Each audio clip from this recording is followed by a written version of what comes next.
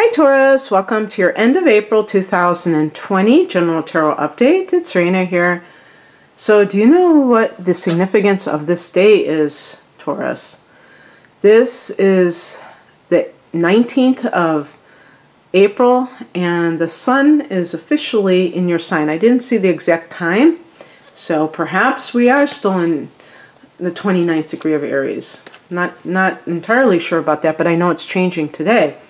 So happy solar return and happy, whatever anniversary of the American, the Revolutionary War. Because that was in 1775 when it began. And we allegedly separated from the British. That's still up for debate, but in any case, at least on paper, we can say that. Okay, so let's see. So basically, the big news at the end of this month, or one of them, I'm not going to go into all the transits. I do have a transits report for your sign for the month of April, so check that out if you are wondering what's going on for Taurus, Taurus Sun and Taurus Rising. But there's going to be a new moon in your sign on the 22nd. So that's nice. And that's at 4 degrees. Or no, it's actually at 3 degrees of Taurus, which is a number of abundance. I was hoping I'd get the Empress card to kind of back me up on that, but Temperance works. And if I get another Major Arcana card, I'm going to be really happy. I'll be happy either way. Oh, you got some good money and mojo going here. I'm going to pick an additional card. Okay.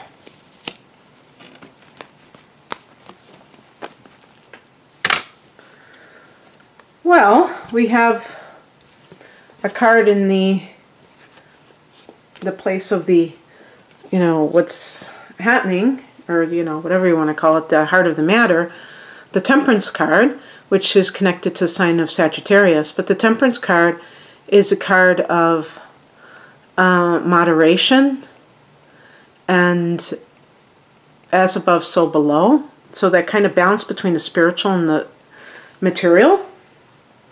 And the reason, well, I'm just going to pick the past position to kind of get into this. So in the past position, we have the Moon card, which is connected to creativity, intuition, and in some of the more challenging sense of the word, addiction, escapism, illusion. It's connected to the sign of Pisces. So if these are two signs that you have been dealing with, that could be one thing.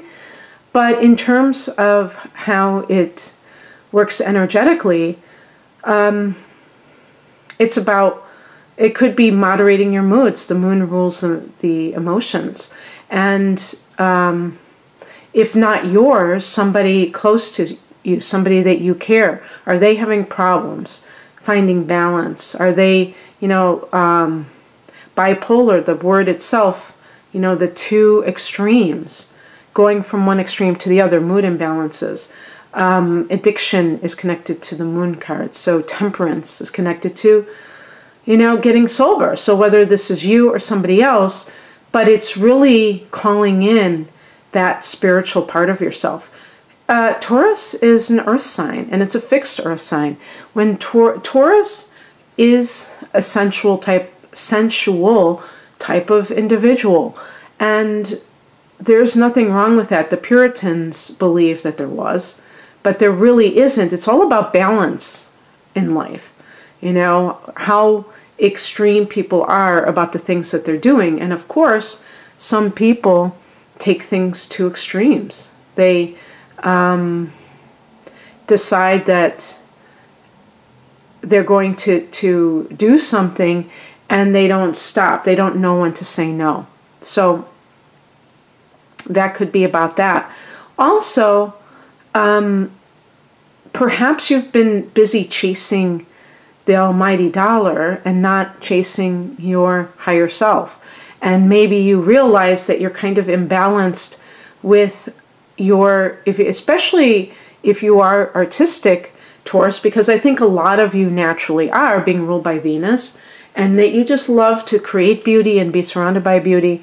And sometimes the world can interfere with that. And I really do feel that artists are on the spiritual path by virtue of being artists, because a lot of times those of us who identify as artists have felt different than other people, have felt like life is more of a struggle because we don't see the world the way other people see it, and it's hard for us to function that way. A Taurus person is going to be more grounded, more pragmatic, and more capable of navigating the world. So it's not so much that, but you still may feel like you're not expressing yourself in this way.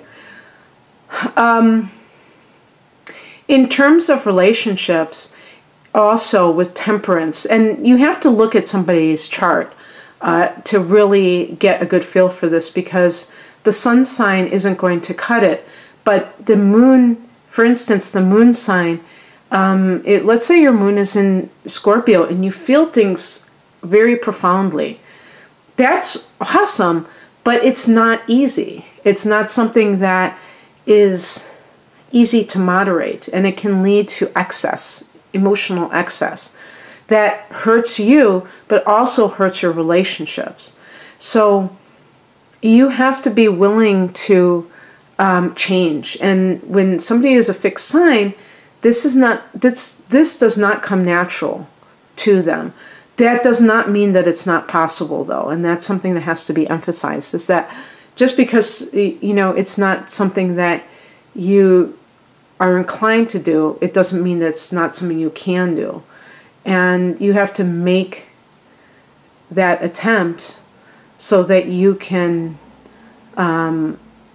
find, a comfortable middle ground, so that you're not just like having drama in relationships, going in one relationship after the other and never finding that peace.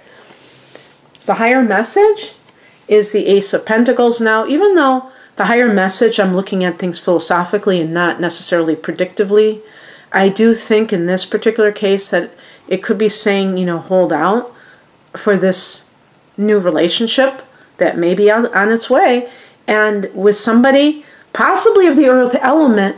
Oh gosh, I tried to clear my throat. This is the first reading I'm doing, but oh God. I can't stand when I'm like, when I have a frog in my throat. And I can't stand when I hear other people with frogs in their throat, because I just want them to clear their throats. But now I know how difficult it can be sometimes. But anyway, yeah, I mean, this is a portal. When they show something like this, aces are portals, really, because they're beginnings. But in love, this card symbolizes something of a lasting nature that isn't like fly-by-night. The Temperance card, to me, with the Moon card, because Moon can be very unstable, and it's like you're looking for that stability, and you have to hold out. You have to hold out for, I was going to say the word hold space. That's one of those hippie words, that new agey kind of words that's used a lot, and I know I'm misusing it. That's not what that means, but that was what popped into my mind, and I'm starting when I'm doing readings now to just say what pops into my mind. If it really is about holding space, I would say it's holding space for yourself to attract the type of person that is represented by the Ace of Pentacles. The other earth signs besides you are Virgo and Capricorn, but I'm not saying that it has to be those signs. They naturally embody those qualities, but everybody's an individual, and astrology can only go so far. People's influences extend, they say nurture versus nature. So we use astrology as a tool, but it's not a crutch, and it can't be a cure-all. It can't, tell us everything about everyone and everything. But in any case, hold out for that quality of relationship. Don't settle for less. It's like saying, for people who, maybe a good analogy since I have Taurus rising is about food. Why blow your money in a fast food restaurant when you can have a wonderful meal? Maybe you can only afford it once every 2 weeks or once a month, but it's worth 30 fast food meals. That one meal. If you treat your life like a work of art, you will not settle for less anymore. What crosses you? Oh, that feels a lot better. Let's see how long it lasts. King of Cups. Now, if this is an individual, again, maybe this is a Pisces man. This person is, he may have an addiction. You may be trying to get your life together. And part of the reason is because of this person, that they've turned it upside down. Whether you're with him, whether you have left him, it doesn't matter. He still is maybe trying to get in if you're not with this person. And, temperance to me suggests that he may have like a chemical imbalance or a mood disorder that he tries to self-medicate, for instance, if addiction is part of this. When you're reading a Cups card and it's in the reversed position, this can especially be talking about addictions, but also about people who are manipulative, who are emotionally stunted, and they're using guilt, shame, whatever they can find in their toolbox to manipulate you. So you have to stand your ground. And this takes time. This takes sometimes some hard knocks in life when you deal with these kinds of people. This could be like a covert narcissist, somebody who's always a victim and they're always having problems, but they don't see that they're their own worst enemy. And being able to understand what is your responsibility and what is somebody else's, and when they are shirking that responsibility in a big way, and not to buy into it. If they're trying to get you to feel like, oh, if it wasn't for you, I wouldn't be doing this. That's like a big one. And people fall for it because, we all have our own traumas, and sometimes they involve maybe having parents who have addictions. And this is just kind of repeating that cycle.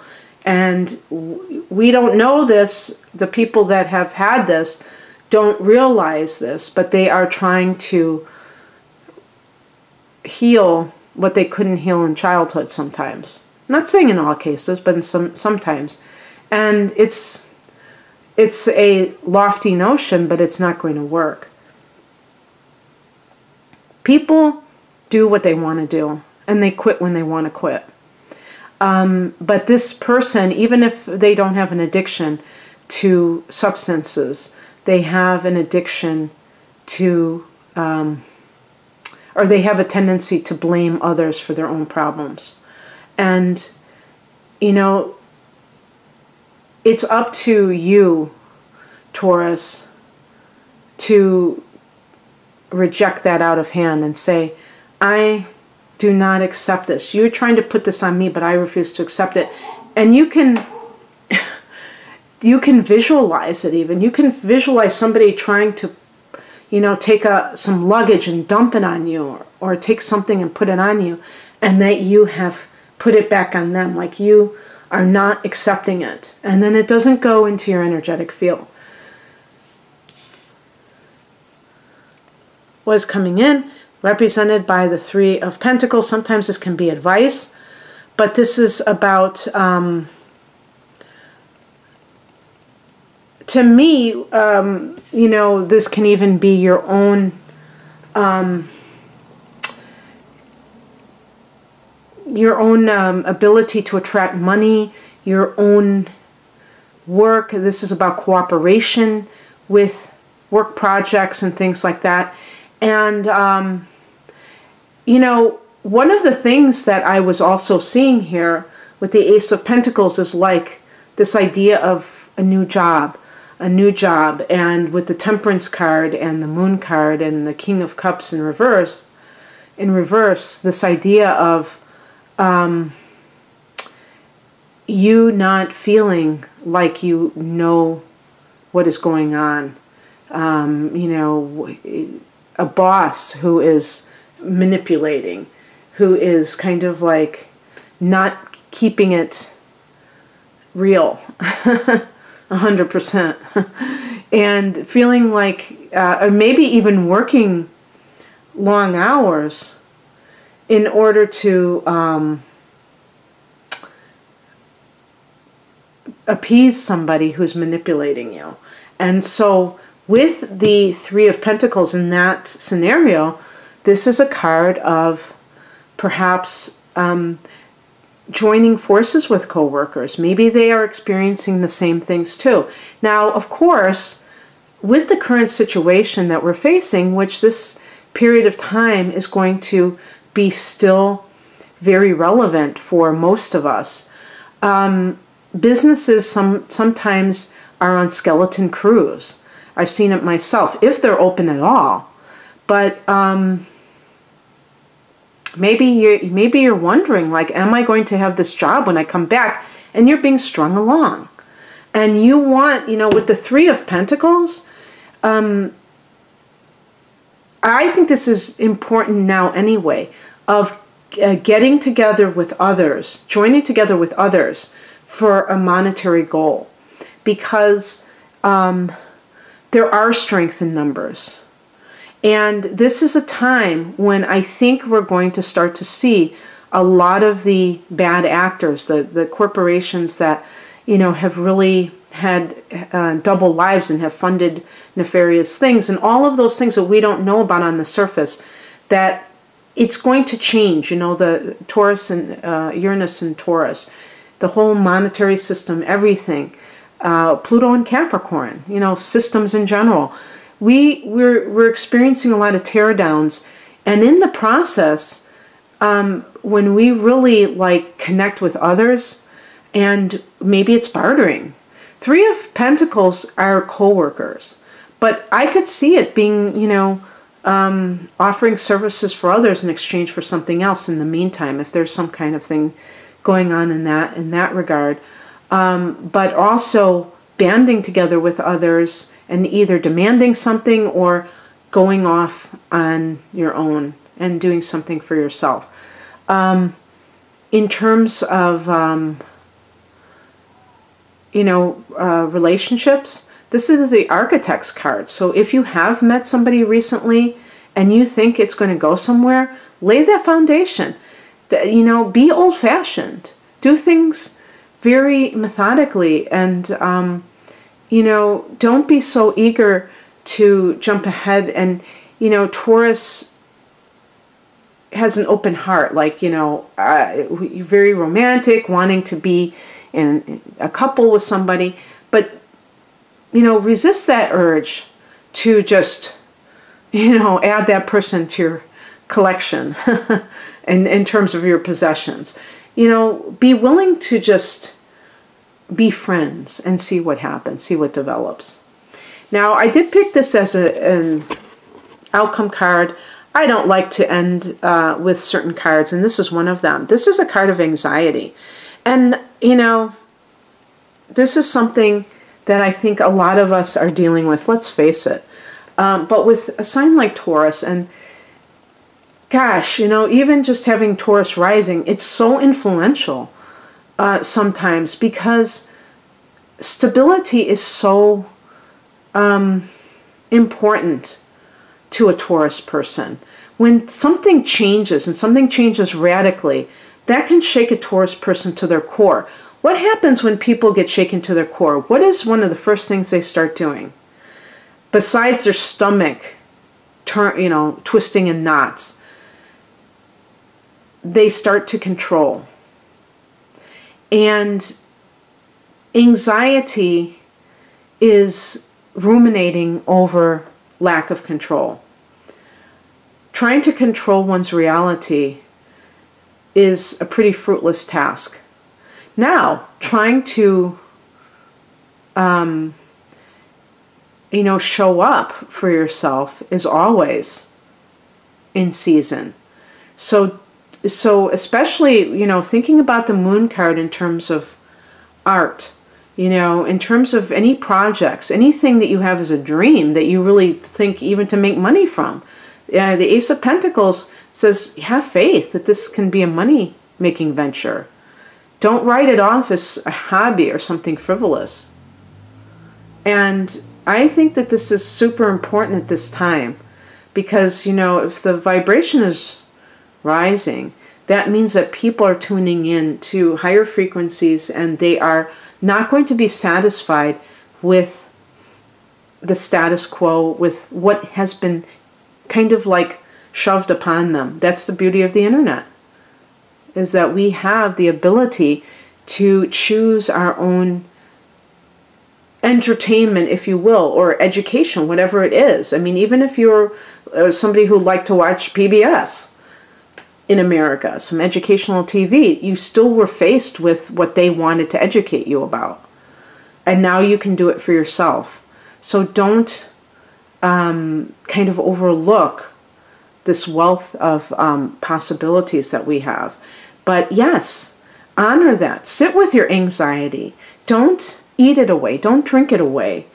If you're the one who is maybe struggling with sobriety, I would say start a practice, and I would say this with the Ace of Pentacles, that is grounded. Yes, of course, meditation is always a beautiful thing, but grounding yourself. Go into a place, go into a park. If you don't have a backyard, go into a park that is not treated with pesticides. Take off your shoes, take off your socks, walk. If it doesn't have broken glass, hug a tree. I mean, all those things that we think are kind of corny. These things are really, there's a whole website about grounding. I think it's called grounding.com or something, but I mean, where they give you all these ideas. But even just going out in nature and really tuning in, meditating in nature is the best, because you're getting the best of both worlds. When I go to the park, there's this one tree, and I feel like I am so aligned with this tree, and I sit, down, and I just instantly feel so much better about everything. So find that ritual for yourself that really feels nurturing, supportive, and comforting. And then I picked an additional card, the Six of Swords, and this is a card of sometimes relocation, but I will say, because I kind of went off on a tangent in this reading, sorry for the lack of focus there, but one thing that I want to say in general, especially with this time, and this is your solar return, most of you will have your birthdays in May, but even now, and because the new moon is happening this week, what you can do is start to decide how you're going to handle the things in your life that cause you anxiety. Now, isn't it interesting that both of these cards are swords? Swords relate to air signs. So if you are involved with an air sign, for sure, it might be suggesting that, you will find peace by leaving that person and, really declaring your own need for peace and quiet and that sort of thing. But also just your own inner workings, like what you say to yourself about life. And with the Six of Swords, choose peace. And that means also what you consume online, big thing. You might not realize how much it's agitating you. But you know, try to experiment. If you're somebody who's like me, who's online a lot, and if you have a business that's online, it's sometimes hard to justify not being online, but you have to make that commitment, because the alternative can be an anxiety that just consumes you. And if you're involved in a relationship, you may have to leave it because you realize that you can't control this person and that they are really negatively impacting you. With a job, same thing. People who try to blame others and make them feel obligated are very destructive people. And a lot of times people buy into that and they feel guilty. And that makes it that much worse. So you have to have the fortitude to know when you're being manipulated and refusing to play along. Okay, that's what I have for you, Taurus. Boy, this went on a long time. Well, here's a birthday gift to you. I hope that you enjoyed this. If you would like to explore these areas in more depth, I have natal chart interpretations, etc., etc. My website is rainamoonastrology.com. The link is below. Take care. Bye.